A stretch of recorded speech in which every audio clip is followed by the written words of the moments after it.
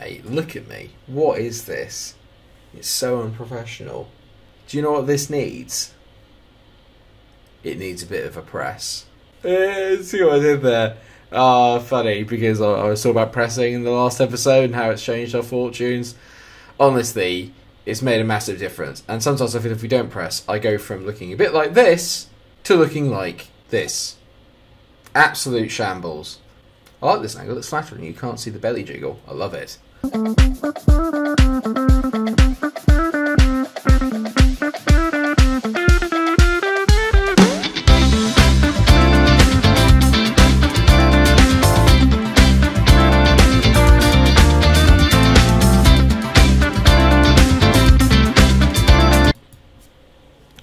Hello everyone and welcome back to another episode of the FIFA 23 career mode here with Derby, and we start off in January. Yes, it is here, and it's gotten off to an interesting start as we receive a bid from Toronto FC for our youngster Ian McNulty.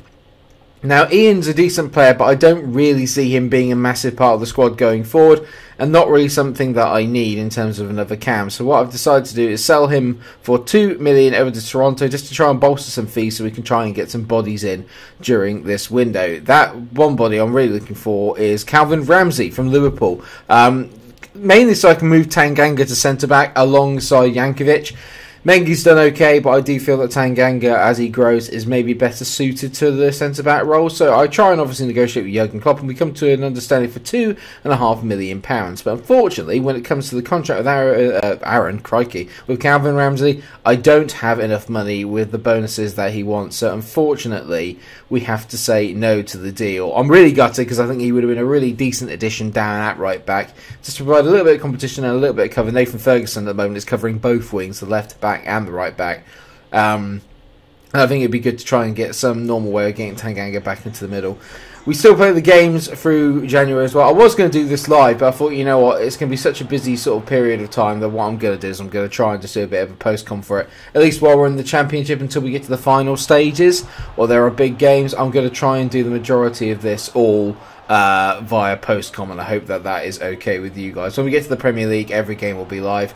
We made a really decent start to the game, as you can tell there. We had two really decent efforts and should have scored, and of course the first shot that Birmingham have, they scored. Jonathan Lecco, as usual, putting me to the sword. He's got an annoying habit of scoring against me on FIFA, and it's very irritating because he's not that good. I've had him before on other games. Some of you might remember I famously had him during a Rangers stream on Football Manager a few years ago, and became a bit of the cult hero, it's safe to say, as he was causing absolute carnage. You can tell there, nearly gets himself a second. We were just not in it after they scored that goal. We didn't really contribute anything to the game, and if that goal's not offside, then I don't know what is. I don't know what the linesman's doing, but I think it's Gary Gardner or is it Craig? He just looks offside. I know that obviously Mengi's dropping a bit deeper, but I'm pretty certain that he is. It was just a really bad performance all round, to be honest. I had an absolute shocker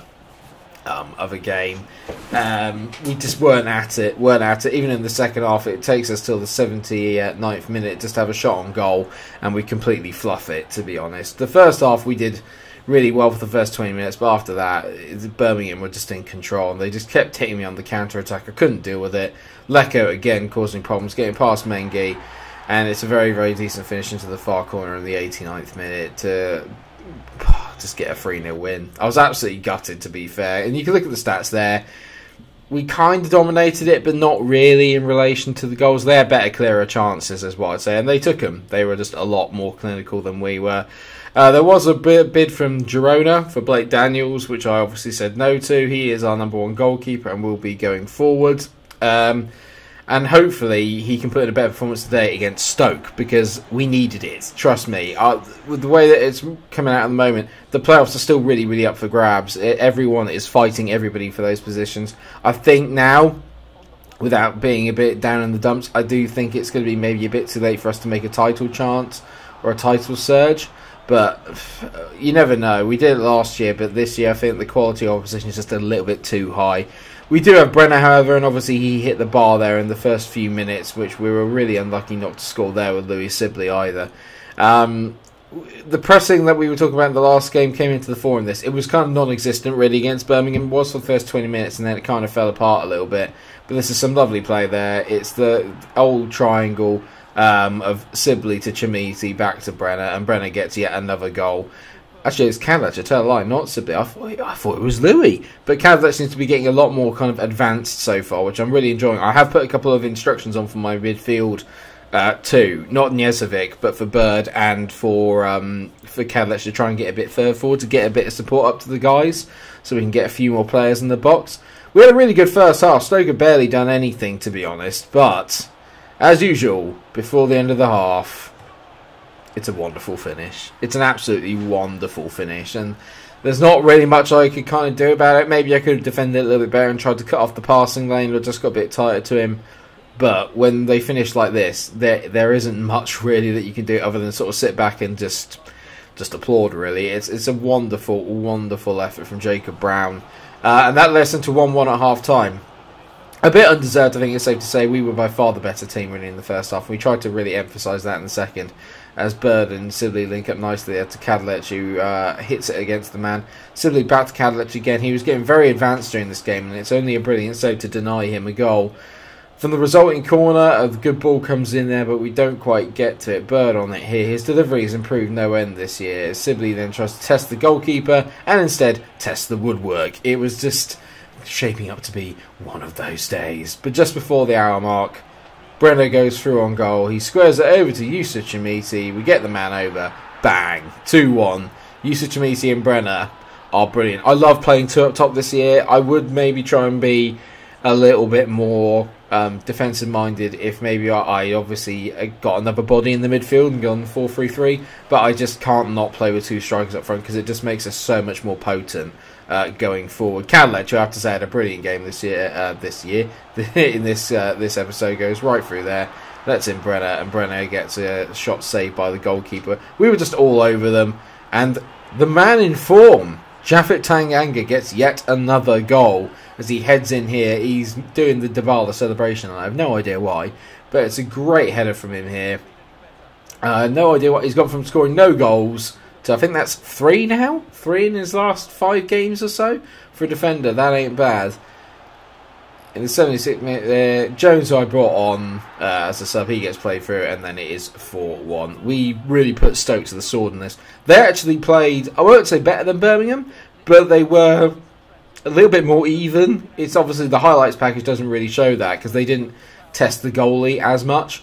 But honestly, I was amazed that we somehow managed to win this sort of this game, because I thought really it was quite even. But then when Blake Daniels is doing stuff like that, it's even more of a surprise because I have no idea what the goalie's doing here. It's really poor, and this is why we are one of the worst defensive teams in the entire league. Tom Edwards there getting a consolation goal for a 4-2 win. Not too bad. Big news is that Borjan, who I only found out the other day is actually playing in the World Cup for Canada. A free transfer came in for him, and then we got 2 bids. One for Toure, which I accepted, and this is the big one. Max Bird, Club Bruges, who were interested in him before, have come back in and offered me 4.1 million. I said, no, 5 million will do. I didn't think they would take it, but they did.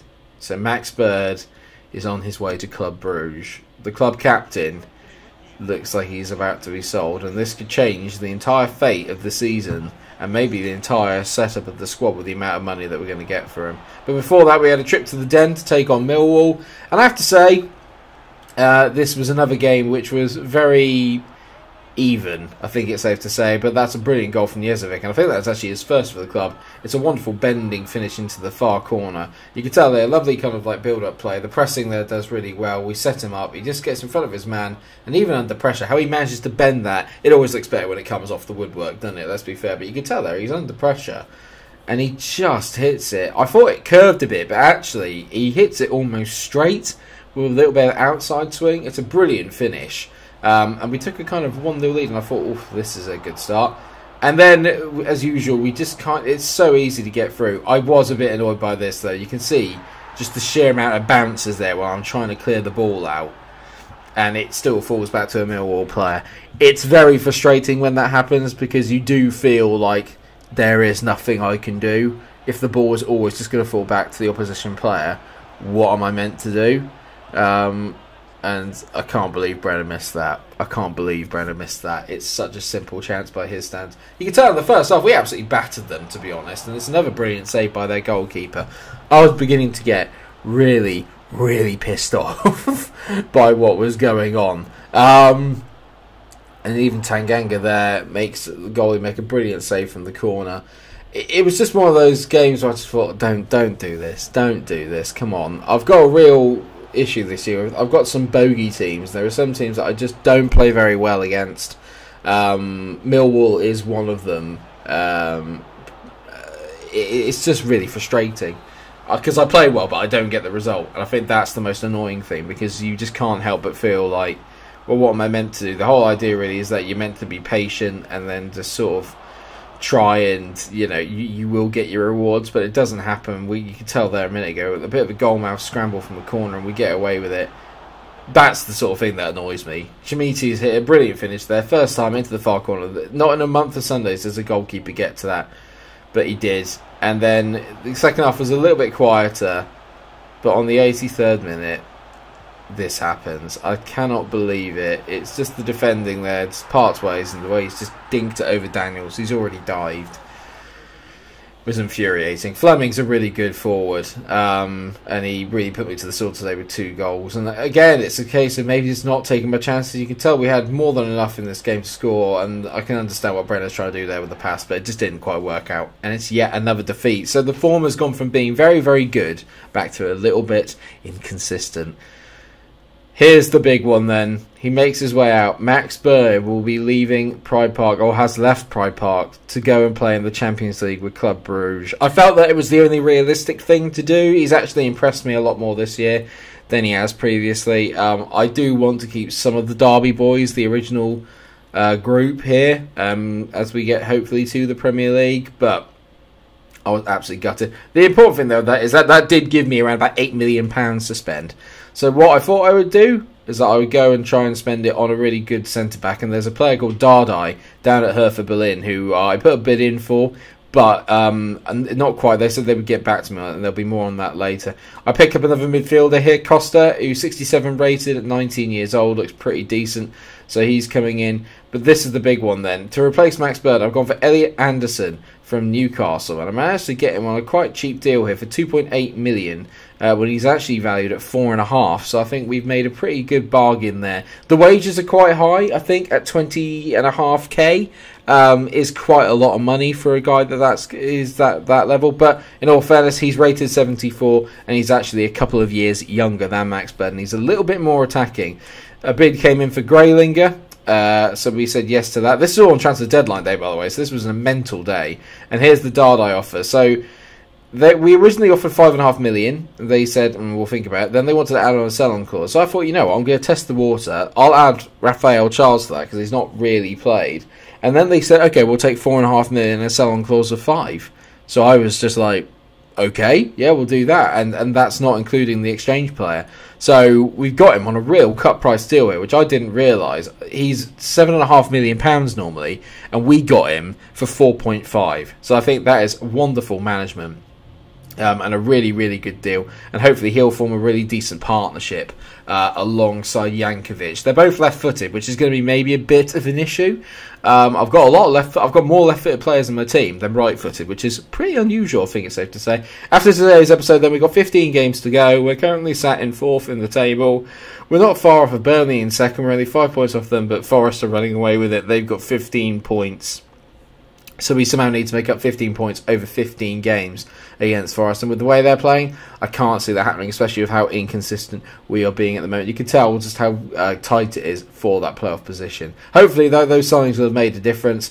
Sorry I rushed through it a little bit, but it was a very, very busy day. Thank you so much for watching today's episode. I hope you guys have enjoyed it. Of course, if you have, then please do drop a like, share, and subscribe. And until I see you again for another video, take care of yourselves, everyone, and stay cool. Max Bird is gone.